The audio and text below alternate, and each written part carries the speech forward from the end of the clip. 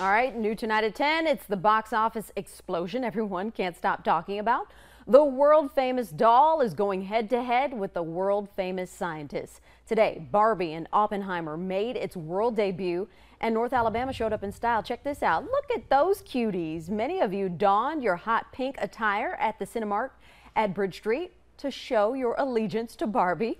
The two films garnered instant online popularity for being polar opposites, yet releasing on the same day. The double feature is now widely regarded as Barbenheimer. A spokesperson for Cinemark says more than 200,000 people booked tickets for both movies on the same day across the nation.